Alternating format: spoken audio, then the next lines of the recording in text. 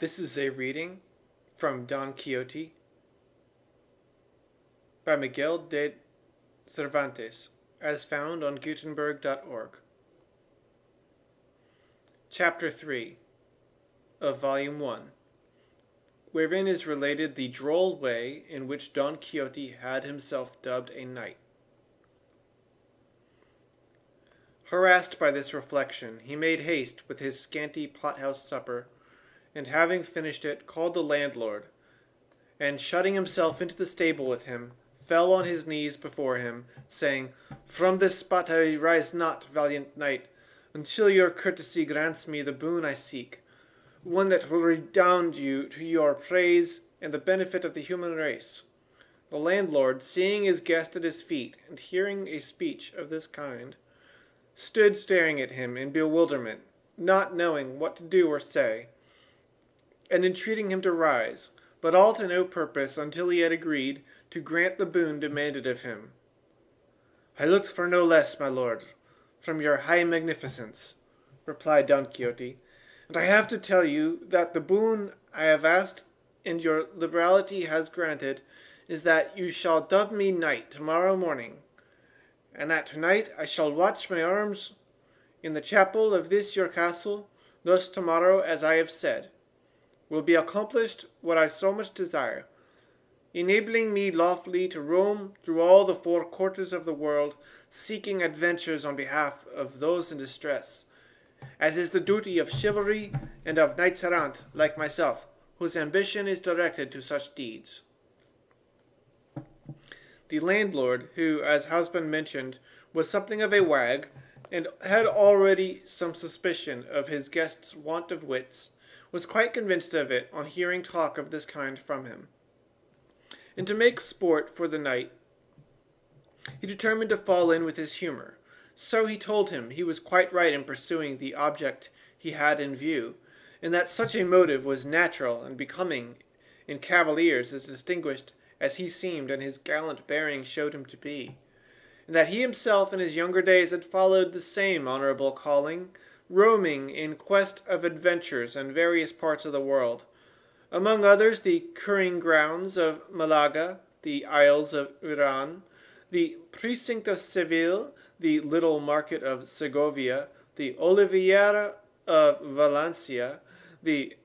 Rondilla of Granada, the Strand of Sanlúcar, the Colt of Cordova, the taverns of Toledo, and divers other quarters, where he had proved the nimbleness of his feet and the lightness of his fingers, doing many wrongs, cheating many widows, ruining maids and swindling minors, and in short bringing himself under the notice of almost every tribunal and court of justice in Spain, until at last he had retired to this castle of his, where he was living upon his property and upon that of others, and where he received all knights errant of whatever rank or condition they might be, all for the great love he bore them, and that they might share their substance with him in return for his benevolence. He told him, moreover, that in this castle of his, there was no chapel in which he could watch his armor, as it had been pulled down in order to be rebuilt, but that in a case of necessity it might, he knew, be watched anywhere, and he might watch it that night in a courtyard of the castle.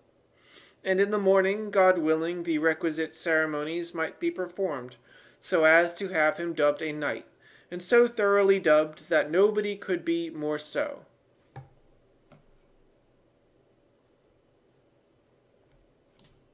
He asked if he had any money with him, to which Don Quixote replied that he had not a farthing, as in the histories of knights errant he had never read of any of them carrying any. On this point the landlord told him he was mistaken, for though not recorded in the histories, because in the author's opinion there was no need to mention anything so obvious and necessary as money and clean shirts, it was not to be supposed therefore that they did not carry them, and he might regard it as certain and established that all knights errant, about whom there were so many full and unimpeachable books, carried well-furnished purses in case of emergency, and likewise carried shirts, and a little box of ointment, to cure the wounds they received, for in those plains and deserts, where they engaged in combat and came out wounded, it was not always that there was someone to cure them, unless indeed they had for a friend some sage magician, or to succor them at once by fetching through the air upon a cloud some damsel or dwarf with a vial of water of such virtue that by tasting one drop of it they were cured of their hurts and wounds in an instant, and left as sound as if they had not received any damage whatever.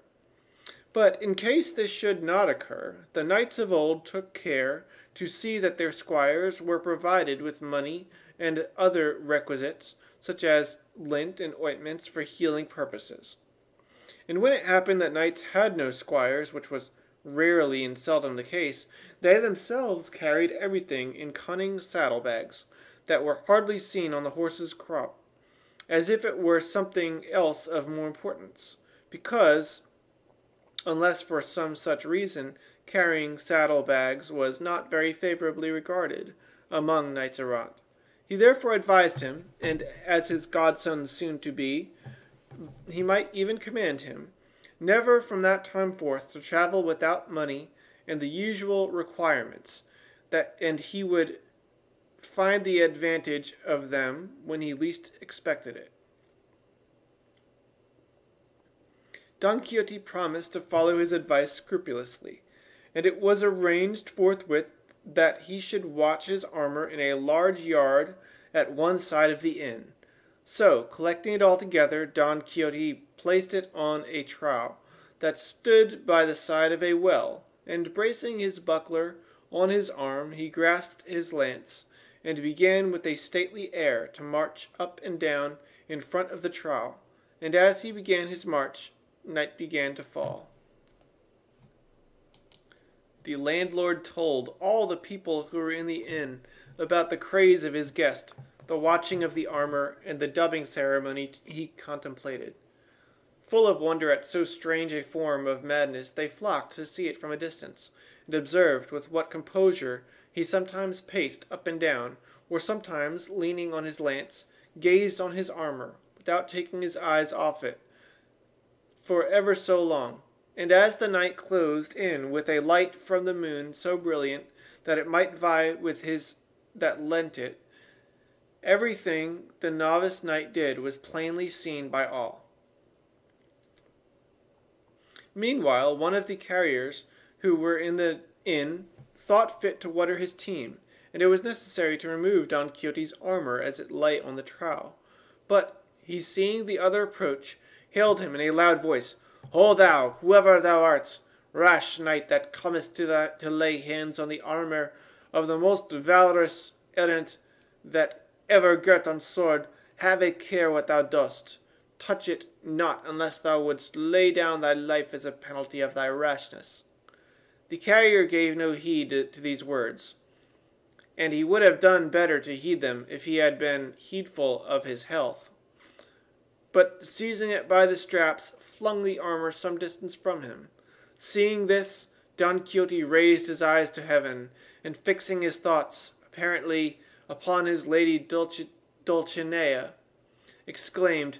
"Aid me, lady mine, in this the first encounter that presents itself to this breast which thou holdest in subjection. Let not thy favour and protection fail me in this first jeopardy." And with these words and others to the same purpose, dropping his buckler, he lifted his lance with both hands, and with it smote such a blow on the carrier's head that he stretched him on the ground, so stunned that he followed it up with a second. There would have been no need of a surgeon to cure him. This done, he picked up his armor and returned to his beat with the same serenity as before. Shortly after this, another, not knowing what had happened, for the carrier still lay senseless, came with the same object of giving water to his mules, and was proceeding to remove the armor in order to clear the trough, when Don Quixote, without uttering a word or imploring aid from anyone, once more dropped his buckler and once more lifted his lance, and without actually breaking the second carrier's head into pieces, made more than 3 of it, for he laid it open in 4. At the noise all the people of the inn ran to the spot, and among them the landlord. Seeing this, Don Quixote braced his buckler on his arm, and with his hand on his sword exclaimed, "O Lady of Beauty, strength and support of my faint heart, it is time for thee to turn the eyes of thy greatness on this thy captive knight, on the brink of so mighty an adventure." By this he felt himself so inspired that he would not have flinched if all the carriers in the world had assailed him. The comrades of the wounded, perceiving the plight they were in, began from a distance to shower stones on Don Quixote, who screened himself as best he could with his buckler, not daring to quit the trough and leave his armor unprotected. The landlord shouted to them to leave him alone, for he had already told them that he was mad, and as a madman he would not be accountable even if he killed them all. Still louder shouted Don Quixote, calling them knaves and traitors, and the lord of the castle, who allowed knights errant to be treated in this fashion, a villain and a low-born knight, whom, had he received the order of knighthood, he would call to account for his treachery. "But of you," he cried, "base and vile rabble, I make no account. Fling, strike, come on, do all ye can against me. Ye shall see what the reward of your folly and insolence will be." This he uttered with so much spirit and boldness that he filled his assailants with a terrible fear. And as much for this reason as at the persuasion of the landlord, they left off stunning him, and he allowed them to carry off the wounded, and with the same calmness and composure as before resumed the watch over his armor. But these freaks of his guest were not so much to the liking of the landlord, so he determined to cut matters short and to confer upon him at once the unlucky order of knighthood before any further misadventure could occur. So, going up to him, he apologized for the rudeness which, without his knowledge, had been offered to him by these low people, who, however, had been well punished for their audacity. As he had already told him, he said, there was no chapel in the castle, nor was it needed for what remained to be done, for, as he understood the ceremonial of the order, the whole point of being dubbed a knight lay in the accolade and in the slap on the shoulder, and that could be administered in the middle of a field, and that he had now done all that was needful as to watching the armor, for all requirements were satisfied by a watch of 2 hours only, while he had been more than 4 about it. Don Quixote believed it all, and told him he stood there ready to obey him, and to make an end of it with as much dispatch as possible, for if he were again attacked, and felt himself to be dubbed knight, he would not, he thought, leave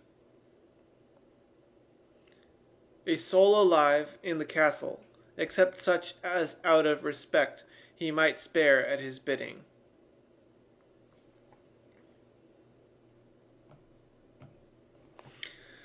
Thus warned and menaced, the castellan forthwith brought out a book, in which he used to enter the straw and barley he served out to the carriers, and with a lad carrying a candle end, and the 2 damsels already mentioned, he returned to where Don Quixote stood, and bade him kneel down.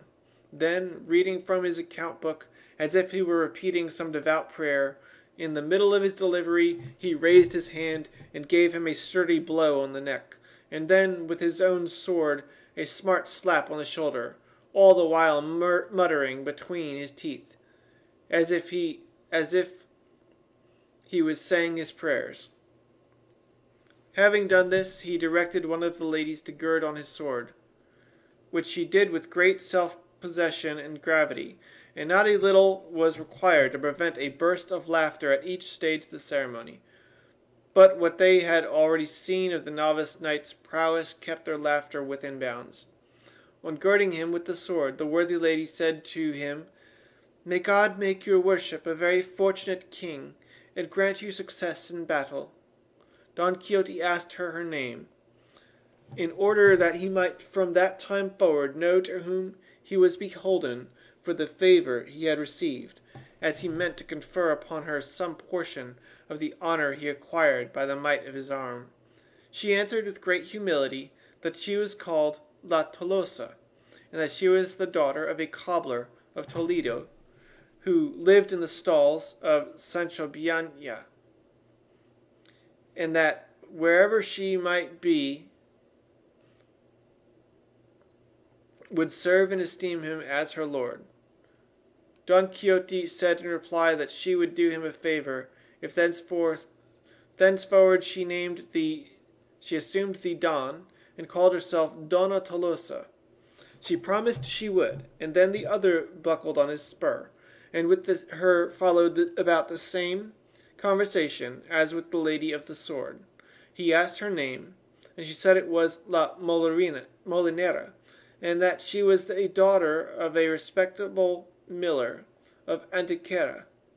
and of her likeness Don Quixote requested that she would adopt the Don, and call herself Donna Molinera, making offers to her further services and favors. Having thus, with hot haste and speed, brought to a conclusion these never till now seen ceremonies, Don Quixote was on thorns until he saw himself on horseback, sallying forth in quest of adventures. And saddling Rocinante, at once he mounted, and embraced his host. As he returned thanks for his kindness in knighting him, he addressed him in language so extraordinary that it is impossible to convey an idea of it or report it. The landlord, to get him out of the inn, replied with no less rhetoric, though with shorter words, and without calling upon him to pay the reckoning, let him go with a Godspeed. This has been a reading from Chapter 3 of Don Quixote, as found on Gutenberg.org.